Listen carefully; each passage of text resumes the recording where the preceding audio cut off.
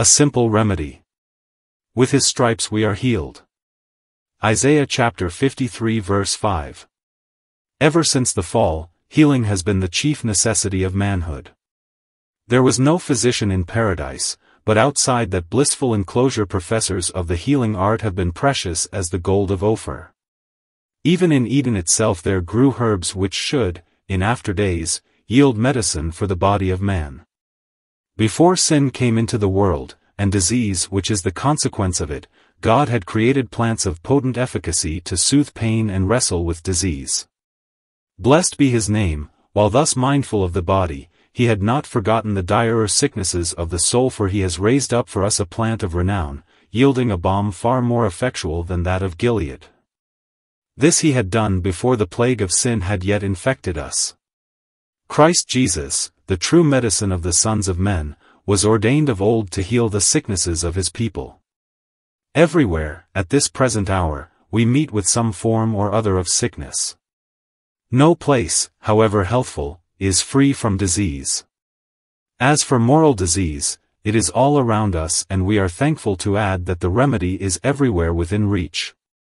The beloved physician has prepared a healing medicine which can be reached by all classes, which is available in every climate, at every hour, under every circumstance, and is effectual in every case wherever it is received. Of that medicine we shall speak this morning, praying that we may have God's help in so doing. It is a great mercy for us who have to preach, as well as for you who have to hear, that the gospel healing is so very simple. Our text describes it: with his stripes we are healed. These 6 words contain the marrow of the gospel, and yet scarcely one of them contains a second syllable. They are words for plain people, and in them there is no affectation of mystery or straining after the profound. I looked, the other day, into old Culpepper's herbal. It contains a marvelous collection of wonderful remedies. Had this old herbalist's prescriptions been universally followed, there would not long have been any left to prescribe, for the astrological herbalist would soon have extirpated both sickness and mankind. Many of his recipes contain from 12 to 20 different drugs, each one needing to be prepared in a peculiar manner. I think I once counted 40 different ingredients in one single draught. Very different are these recipes, with their elaboration of preparation, from the biblical prescriptions which effectually healed the sick, such as these: take a lump of figs, and lay it for a plaster upon the boil. Or that other one: go and wash in Jordan 7 times. Or that other: take up your bed and walk. One cannot but admire the simplicity of truth, while falsehood conceals her deformities with 1,000 tricks. If you want to see Culpepper's herbal carried out in spiritual things, go and buy a directory for the carrying on of the ritualistic services of the Church of England, or the Church of Rome. You shall find, there, innumerable rules as to when you shall bow, and to what quarter of the heavens you shall look when you shall stand up, and when you shall kneel, when you shall dress in black, in white, in blue, or in violet. There are instructions on how you shall pray, and what you shall pray, a collect being appointed for today and another for tomorrow. On the other hand, if you would know the true way of having your souls healed, go to the Word of God and study such a text as this: with his stripes we are healed. In the one case all is mysterious, in the other all is simple and clear. Quackery cannot live without mystery, show, ceremony and pretense. But the truth of God is as plain as a pikestaff, legible as though it were written on the broad heavens, and so simple that a babe may comprehend it. With his stripes we are healed. I saw in Paris, years ago, a public vendor of quack medicines, and an extraordinary personage he was. He came riding into the marketplace with a fine chariot drawn by horses richly adorned, while a trumpet was sounded before him. This mighty healer of all diseases made his appearance clothed in a coat of as many colors as that of Joseph. And on his head was a helmet adorned with variegated plumes. He delivered himself of a jargon which might be French, which might also be Latin, or might be nonsense, for no one in the crowd could understand it.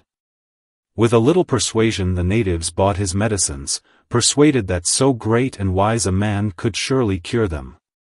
Truly, This is one reason why there is an adoption in the Romish Church of the Latin tongue and why in many other churches there is an affectation of a theological jargon which nobody can comprehend and which would not be of any use to them if they did comprehend it. The whole is designed to delude the multitude. To what purpose are fine speeches in the gospel ministry? Sicknesses are not healed by eloquence. It was an ill day in which rhetoric crept into the church of God and men attempted to make the gospel a subject for oratory. The gospel needs no human eloquence to recommend it. It stands most securely when without a buttress. Like beauty, it is most adorned when unadorned the most. The native charms of the gospel suffice to commend it to those who hate spiritual eyes, and those who are blind will not admire it, deck it as we may. I shall, therefore, content myself this morning with declaring the gospel to you in the plainest possible language, forfeiting any attempts at excellency of speech. I know it to be the gospel of God. I know it will save you if you receive it. It has saved, might has saved thousands more. I shall put it before you in plain, unvarnished language. I beseech you to receive it, and I pray that God's Holy Spirit may lead you to do so. Coming at once to our text, we observe, first, that these are sad words. With his stripes we are healed. We remark, secondly, that these are glad words. And, then, we shall notice, thirdly, that these are very suggestive words. These are sad words. They are part of a mournful piece of music which might be called the Requiem of the Messiah. Here its solemn note: surely he has borne our griefs and carried our sorrows, yet we did esteem him stricken, smitten of God and afflicted. But he was wounded for our transgressions, he was bruised for our iniquities, the chastisement of our peace was upon him, and with his stripes we are healed. Do you not feel that the song so softly stated has touched your heart to pity and moistened your eyes with tears? With his stripes we are healed. This is not the brine of woe, but yet it is salt with sorrow.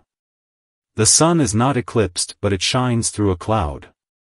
No one reads the inner sense of these words without feeling grief of soul. This is caused by the fact that the words imply the existence of disease and speak of great suffering connected with the remedy. I say these are sad words because they imply disease. With his stripes we are healed. This, we, comprehends within itself all the saints, and hence it is clear that all the saints needed healing. Those who are today before the throne of God without spot, or wrinkle, or any such thing, were once as defiled as the lepers who were shut out of the camp of Israel. Enoch, Noah, Abraham, Jacob, David, Elijah, Hezekiah, Daniel, all these were once sick of the accursed malady of sin. All the excellent of the earth among us now who have been saved by sovereign grace were once heirs of wrath, even as Otherses, surely shaped in iniquity and conceived in sin as the rest of mankind. There is a confession here, by implication, of all who are washed in the blood of Jesus, that they needed washing off; all who are healed by his stripes, that they were sorely sick with sin. This confession is true. Every child of God will join in it, and he that knows himself best will make it with greatest emphasis. We were so diseased that nothing could have restored us but the precious blood of our dear Lord and Savior Jesus Christ. It is a dread fact that sin has infected the entire family of man. We are all sinful through and through, are all corrupt with evil passions and depraved desires. Our fathers were fallen men, and so are we, and so will our children be. The putting of bitter for sweet and of sweet for bitter, of darkness for light and light for darkness is engendered in us all.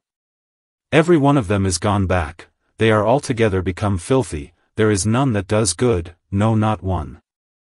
Oh, mournful, miserable fact in a fair world, where every prospect pleases beneath a glorious sky, where stars peer down upon us like the eyes of God, man lives a rebel to his God, a traitor to the truth of God, an enemy of good, a slave of evil. He who was made to rule the world rules not himself. Fashioned for wisdom, he drivels like a fool. Ordained immortality, he labors for the wages of sin, which is death. Sin has dimmed his eyes, hardened his heart, uncrowned his head, weakened his strength, filled him with putrefying sores, and left him naked to his shame. The disease of sin is of the most loathsome character. Supposing it possible for every man to have had the leprosy and yet for no man to have had sin, that would have been no calamity at all compared with that of our becoming sinful. If it could so have happened that we could have been deprived of our most useful faculties and yet had remained innocent, that would have been a small catastrophe compared with this depraving of our nature by sin. To inoculate the parent stock with evil was the great design of Satan, for he knew that this would work the worst conceivable ill to God's creatures. Hell itself is not more horrible than sin. No vision, ghastly and grim, can ever be so terrible to the spiritual eye as the hideous, loathsome thing called sin. Remember that this dread evil is in us all. We are, at this day, every one of us, by nature only fit to be burned up with the abominations of the universe. If we think we are better than that, we do not know ourselves. It is a part of the infatuation of evil that its victims pride themselves upon their excellence. Our infernal pride makes us cover our leprous foreheads with the silver veil of self-deception. Like a foul bog covered over with green moss, our nature hides its rottenness beneath a film of supposititious righteousness. And, brothers and sisters, while sin is loathsome before God at the present time, it will lead to the most deadly result in due season. There is not a man or woman among us that can escape the damnation of hell apart from the healing virtue of the Saviour's atoning sacrifice. No, not one. Your lovely little girl is defiled in heart, albeit that as yet nothing worse than childish folly is discoverable. Just leave that little mind to its own devices and the fair child will become an arch-transgressor. Yonder most amiable youth, although no blasphemous word has ever blackened his lips and no lustful thought has yet inflamed his eyes, must yet be born again or he may wander into foulest ways. And yonder most moral tradesman, though he has as yet done justice to his fellow men, will perish if he is not saved by the grace of God through Christ Jesus. Sin dwells in us and will be deadly in the case of everyone among us, without a solitary exception, unless we accept the remedy which God has provided. Ah, dear friends, this disease is none the better because we do not feel it. It is all the worse. It is one of the worst symptoms in some diseases, when men become incapable of feeling. It is dreadful when the delirious sick man cries out, "I am well enough. I will leave this bed. I will go to my business." Hear how he raves. Must we not put him under restraint? The louder his boasts of health the more sad the delirious patient's condition. When ignorance is known and felt it is not dense, but he who knows nothing and yet fancies that he knows everything, is ignorant, indeed. Sin is also a very painful disease when it is known and felt. When the Spirit of God leads a man to see the sin which is really in himself, then how he changes his note. Oh, children of God, have you forgotten how acutely sin made you smart? Those black days of conviction. My soul still has them in remembrance, remembering the wormwood and the gall. The period of my conviction of sin is burnt into my memory as with a red-hot iron. Its wounds are cured, but the scars remain. As Habakkuk has well put it, when I heard, my belly trembled, my lips quivered at the voice, rottenness entered into my bones and I trembled in myself. Oh, 'tis a burden, this load of sin, a burden which might crush an angel down to hell. There I stood and seemed like another staggering Atlas, bearing up a world of sin upon these shoulders and fearing every moment lest I should be crushed into the abyss and justly lost forever. Only let a man once feel sin for half and really feel its tortures, and I guarantee you he could prefer to dwell in a pit of snakes than to live with his sins. Remember that cry of David, "My sin is ever before me"? He speaks as though it haunted him. He shut his eyes but he still saw its hideous shape. He sought his bed, but like a nightmare it weighed upon his breast. He rose and it rose with him. He tried to shake it off among the haunts of men in business and in pleasure, but like a blood-sucking vampire it clung to him. Sin was ever before him, as though it were painted on his eyeballs. The glass of his soul's window was stained with it. He sought his closet but could not shut it out. He sat alone but it sat with him. He slept, but it cursed his dreams. His memory was burdened by it. His imagination it lit up with lurid flames, his judgment it armed with a 10-thronged whip, his expectations it shrouded in midnight gloom. A man needs no worse hell than his own sin and an awakened conscience. Let this be instead of racks and whips of burning wire. Conscience once aroused will find in sin the worm undying, the unquenchable fire and the bottomless pit. Though God himself will punish sin, yet it is a wolf which tears its own flesh, a viper which turns its envenomed fang upon itself. Perhaps many of you may reply, but we do not feel this. True, because you have contrived, for the present, to give sedatives to conscience. I pity you because you are not aware of the truth. I see how it is with you. You think your money making, or spending your days pleasantly, or your performance of your daily labor is all you need consider. But if you were not deceived by sin, you would know better. You would understand that you are God's creatures and that God did not make you to live for yourselves. Which among you builds a house and does not intend either to live in it or gain something by the letting of it? And do you think God made you without designing to glorify himself in you? Oh, men and women, did your Creator make you that you might live only for yourselves and make your bellies your gods? Do you dream that you may miss the end of your being and not have it required at your hands? Will he suffer you to rob him of your service and wink at your rebellion, and treat it as if it were nothing? It shall not be so, as you will find to your regret. Oh, may you be taught, now, the evil of sin. Spirit of God, it is your office to convict the world of sin, of righteousness, and of judgment. Your office now, for none will apply for healing till they feel the smart, none will look to the stripes of Jesus till they feel the wounds of sin. When sin is bitter, Christ is sweet, but only then. When death threatens, then do men fly to Christ for life. No man ever loves Christ till he loathes himself. No man ever cares for Jesus till he comes to see that out of Jesus he is a lost, ruined, and undone soul.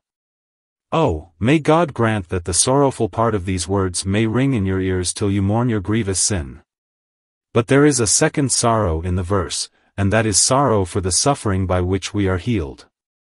With his stripes we are healed. I find that the word here used is in the singular and not as the translation would lead you to suppose. I hardly know how to fully translate the word. It is read by some as weal, bruise, or wound, meaning the mark or print of blows on the skin. But Alexander says the word denotes the tumor raised in flesh by scourging. It is elsewhere translated, blueness, hurt, and spots, and evidently refers to the black and blue marks of the scourge. The use of a singular noun may have been intended to set forth that our Lord was, as it were, reduced to a mass of bruising and was made one great bruise. By the suffering which that condition indicated we are saved. Our text alludes partly to the sufferings of his body, but much more to the agonies of his soul. The body of our Lord and Savior was bruised. Scourging under the Jewish law was always moderate. There was a pause made at a point which mercy had appointed. 39 stripes were all that could be given. But our Lord was not beaten according to the Jewish law. He was scourged by Pilate, and the scourging of the Romans was peculiarly brutal. They stopped not at the 40 stripes save one they struck at random, according to their own will. The Savior endured a scourging which was intended to be a substitute for death. I will scourge him and release him, said Pilate, but instead of its being a substitute for death it became a prelude to it. Probably most men would prefer to die rather than to be scourged after the Roman fashion, and might be wise in making such a choice. Sinews of oxen were intertwisted with knuckle bones of sheep, and these were armed with small slivers of bone, so that every stroke gashed the flesh deeply and caused fearful wounds and terces. Says the prophet, the ploughs made deep furrows. Our Saviour's back was ploughed and furrowed deeply in the day of his scourging. Now you may look at the person of Jesus, your substitute and sacrifice, covered with livid bruises by human cruelty, and say, with his stripes we are healed. But you must not stop there and think that flesh wounds were all his stripes, for our Lord bore more terrible stripes in his soul. He was struck in his heart each day of his life. He had to suffer the ills of providence. Being a man, he had sympathy with us in all those stripes which are the inheritance of Adam's sons. He felt the stripes of poverty, stripes of weariness, stripes of sickness, stripes of heaviness, stripes of bereavement above all others. He was a man of sorrows and acquainted with grief. Moreover, he had to run the gauntlet of all mankind. Stripes fell upon our Savior from all sorts of men, for every man's sin laid a stroke upon his shoulders. When he was here on earth, if he saw men sin, that smote him. If he heard them speak a wrong word, that smote him. Having sinned, we have been hardened by sin, but he was pure and perfect, and it was a bruise to him to come into contact with sin. You remember how his adversaries called him a drunk and a wine-bibber, how they said he had a devil and was mad? Thus they were all striking him, each man laying on his blow with all his might. Worse than all, he was wounded in the house of his friends. Was any blow equal to that which Judas lay upon those shoulders? And next to that, could anything surpass in pain the blows which Peter gave when he said, "I know not the man"? There was a cruel process in the English Navy in which men were made to run the gauntlet all along the ship, with sailors on each side, each man being bound to give a stroke to the poor victim as he ran along. Our Saviour's life was a running of the gauntlet between his enemies and his friends, who all struck him, one here and another there. By those sorrowful and shameful stripes we this day are healed. Satan, too, struck at him. I think I see the archfiend ascend from the pit with haste and, lifting himself upon his dragon wings, come forward to strike the Savior, daring to inflict upon his soul the accursed temptations of hell. He struck him in the desert and in the garden, till beneath that smiting great drops of blood crimsoned his face. But this was nothing compared with the fact that he was smitten of God. Oh, what a word is that! If God were to lay his finger on any one of us this morning, only his finger, we should be struck with sickness, paralysis, yes, and death. Then think of God smiting. God must strike sin wherever he sees it. It is just that he should do so. It is as much an essential part of God's nature that he should crush sin as that he should love, for, indeed, it is only love in another form that makes him hate that which is evil. So when he saw our sin laid upon his Son, he struck him with the blows of a cruel one, till beneath that smiting his Son cried out, my God, why have you forsaken me?" He was bearing, in that moment, all the crushing blows of that great sword of vengeance of which we read in the prophets. "Awake, O sword, against my shepherd, and against the man that is my fellow, says the Lord." Put these things all together as best you can, for I lack words with which to fitly describe these bruises from the ills of life, bruises from friends and foes, stripes from Satan, and blows from God, and surely it is the most sorrowful story that ever was told. O King of Grief! A title strange, yet true. To you, of all kings, only due. O King of Wounds! How shall I grieve for you? Who in all grief outruns me? Shall I weep blood? Why, you have wept such store, that all your body was one sore. Shall I be scourged, flouted, boxed, sold? 'Tis but to tell the tale is told. My God, if you do part from me, is such a grief as cannot be. One needs to be a Niobe, a dripping well of tears, to mourn the chief of among 10,000 made the chief of sufferers, that the ever-blessed one should suffer. That the Lord of life should bleed. The angels worship him, and yet Jehovah struck him. He is so fair that nothing else is beautiful to any eye that has once gazed upon him, and yet they spit in his face and marred his lovely countenance with cruel blows of brutal fists. He is all tenderness, but they are all cruelty. He is harmless as a lamb. He never thought nor spoke a thing of wrong to mortal man, but yet they strike him as though he were a fierce beast of prey, fit only to be bruised to death. He is all love, and, when they strike him worst, he does but pray for them, yet strike they still. No curses drop from those dear lips, but words of pity only, and of sweet intercession follow each blow, yet still they wound and buffet and blaspheme. Oh, grief far deeper than the sea! Oh, woe immeasurable! They strike him for whom they ought to have gladly died, him for whom the noble army of martyrs counted it all joy to render up their lives. They despitefully entreat him who came on errands of pure mercy and disinterested grace. Oh, cruel whips and cruel hands, and yet more cruel hearts of wicked men! Surely we should never read such words as these without feeling that they call for sorrow, which if mingled with spiritual repentance, will be a fit anointing for his burial, or, at least, a bath in which to wash away the blood stains from his dear and most pure flesh. 2. Next, and may the Spirit of God help us with fresh power. These are glad words. With his stripes we are healed. They are glad words, first, because they speak of healing.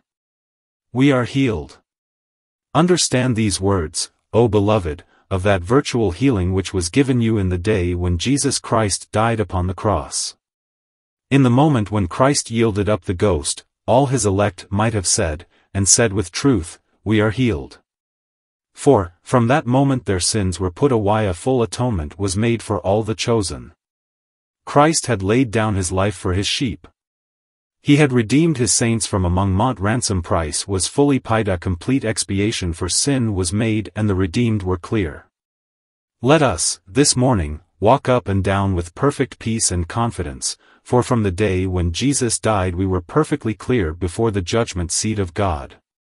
With his stripes we are healed, or rather, we were healed, for the words are in the past in the original Hebrew. With his stripes we were healed. My sins, they ceased to be centuries ago.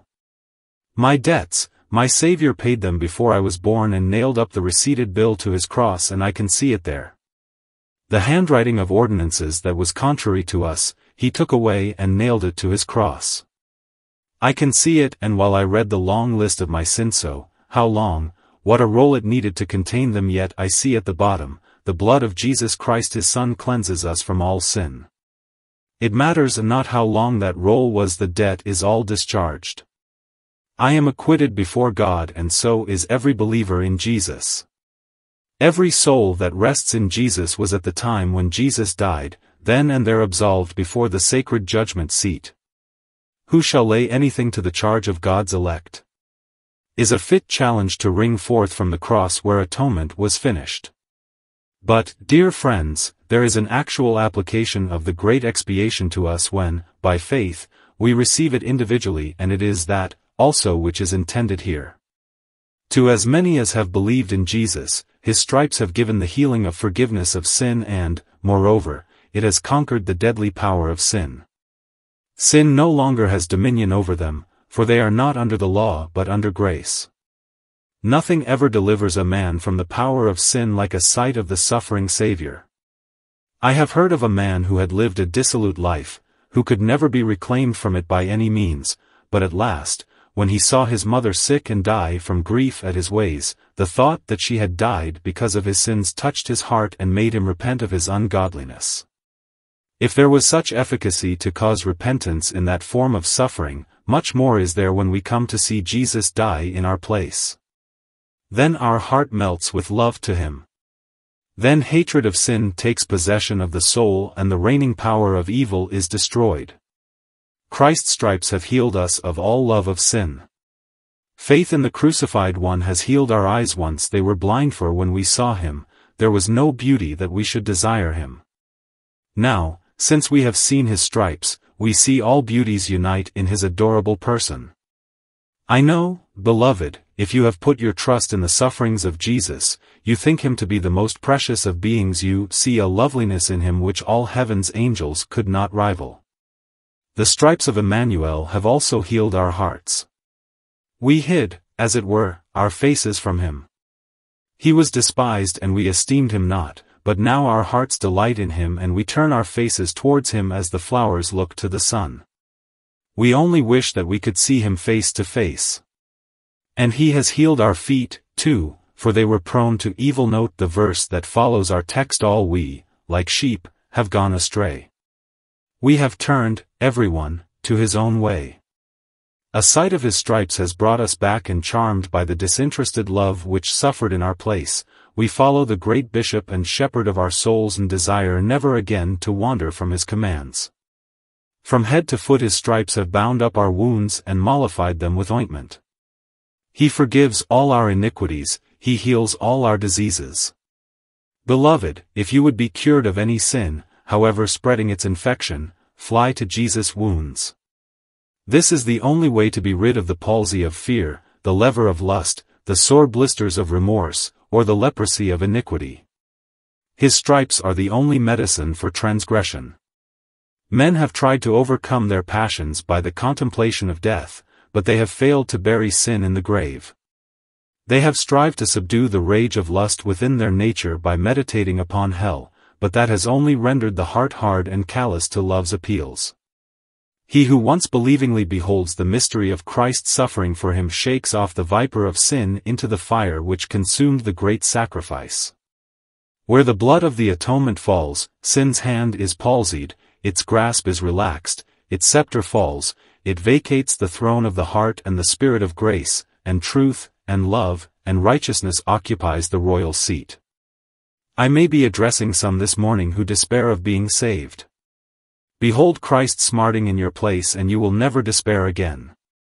If Jesus bore the transgressor's punishment, there is every room for hope. Perhaps your disease is love of the world and a fear of man. You dare not become a Christian because men would laugh at you. If you could hear the scourges fall upon the Saviour's back, you would henceforth say, "Did he suffer thus for me? I will never be ashamed of him again." And instead of shunning the fight, you would seek out the thick of the fray. With his stripes we are healed. It is a universal medicine. There is no disease by which your soul can be afflicted, but an application of the blue bruises of your Lord will take out the deadly virus from your soul. Are you ambitious? This will bring you down. Are you desponding? This will lift you up. Are you hot with passion? This will cool you. Are you chill with indolence? This will stimulate you. The cross. The cross. The cross of Christ. What power dwells in it? Full sure, if even for Satan that cross had been set up on earth, it would have lifted him from hell to heaven. But it is not for him, it is, however, for the vilest of the sons of men, and there are no sons of men so corrupt that the cross of Christ cannot purge them of all evil. Bear this gospel into Africa, where superstitious sorcery holds men's minds in thraldom. It will uplift before all eyes the charter of Africa's liberty. Ethiopia shall stretch out her hands, liberated from her chains, when she shall see a crucified Savior. Bear the cross among the Brahmins or among the Hindus, preach the cross among a race of men who boast their wisdom, and they shall become ignorant in their own esteem, but truly wise before the Lord when they shall see the light that streams from Emmanuel's wounds. Even oriental cunning and lasciviousness are thus healed. Do not tell me that we ought mainly to preach Christ exalted. I will preach my Lord upon the throne and delight therein, but the great remedy for ruined manhood is not Christ in glory, but Christ in shame and death. We know some who select Christ's second advent as their one great theme, and we would not silence them, yet they err. The second coming is a glorious hope for saints, but there is no cure in it for sinners. To them the coming of the Lord is darkness and not light. But Christ smitten for our sins, there is the star which breaks the sinner's midnight. I know if I preached Christ on the throne, many proud hearts would have him. But, oh, sirs, you must have Christ on the cross before you can know him on the throne. You must bow before the crucified. You must trust a dying Savior, or else if you pretend to honor him by the glories which are to come, you do but belie him and you know him not. To the cross, to the cross, to the cross. Write that upon the signposts of the road to the city of refuge. Fly there, you guilty ones, as to the only sanctuary for the sinful, for, with his stripes we are healed. There is joy in this. There is another joy in the text, joy in the honor which it brings to Christ. The stripes, let us lament them.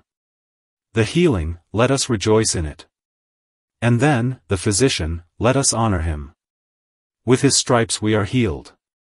Jesus Christ works real cures. We are healed, effectually healed. We were healed when we first believed, we are still healed. Abiding cure we have, for still to his wounds we fly. An eternal cure we have, for never man was healed by Christ and then relapsed and died. With his stripes we are healed by nothing else, be no mixture of something else with those stripes. Not by priestcraft, not by sacraments, not by our own prayers, not by our own good works. With his stripes we are healed of all sin, of every kind, of sins past, of sins present and sins to come. We are healed, completely healed of all, and that in a moment, not through long years of waiting and of gradually growing better, but with his stripes we are healed, completely healed, even now. Blessed be his name. Now, child of God, if you would give glory to God, declare that you are healed this morning. Be not always saying, I hope I am saved. The man who he says hopes he is cured does not greatly recommend the physician. But the man who knows he is the man who brings him honor. Let us speak positively, can do so. Let us speak out in the face of all mankind and not be ashamed. Let us say, as surely as we were diseased, so surely are we healed through the stripes of our Lord Jesus Christ. Let us give Jesus all glory. Let us magnify him to the utmost. I see now in vision a company of men gathering herbs along the slopes of the 7 hills of Rome. With mystic rites they cull those ancient plants whose noxious influence once drugged our fathers into deadly slumbers. They are compounding again the cup of Rome's ancient sorcery and saying, here is the universal medicine, the great Catholic remedy.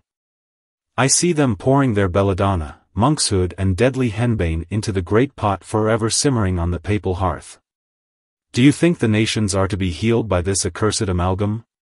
Will not the end be as in the days of the prophets, when one gathered wild gourds and they cried out, there is death in the pot? Yes, indeed, so it will be, even though Oxford and Canterbury set their seal upon the patent medicine. Come, you brave sons of protesting fathers. Come and overturn this witch's cauldron and spill it back into the hell for which alone it is fit. Pity that even old Tiber's tawny flood should be poisoned with it, or bear its deadly mixture to that sea across which once sailed the apostolic boat. The wine of Rome's abominations is now imported into this island and distributed in 1,000 towns and villages by your own national clergy. And all classes and conditions of men are being made drunk with its filth. You lovers of your race and of your God, stop the traffic and proclaim around the popish cauldron, there is no healing here.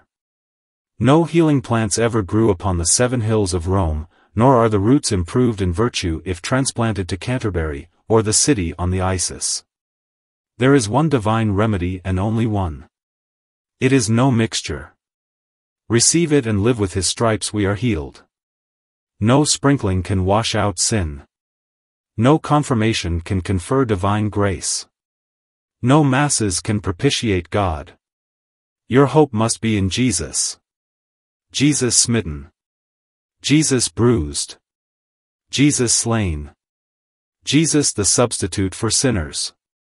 Whoever believes in him is healed, but all other hopes are a lie from top to bottom. Of sacramentarianism I will say that its alpha is a lie and its omega is a lie. It is as false as the devil who devised it. But Christ and only Christ is the true physician of souls, and his stripes the only remedy. Oh, for a trumpet to sound this through every town of England. Through every city of Europe. Oh, to preach this in the Colosseum. Or better, still, from the pulpit of St. Peter's, with his stripes we are healed. Away, away you deceivers with your mixtures and compounds. Away you proud sons of men with your boasts of what you feel and think and do and what you intend and vow. With his stripes we are healed. A crucified Savior is the sole and only hope of a sinful world.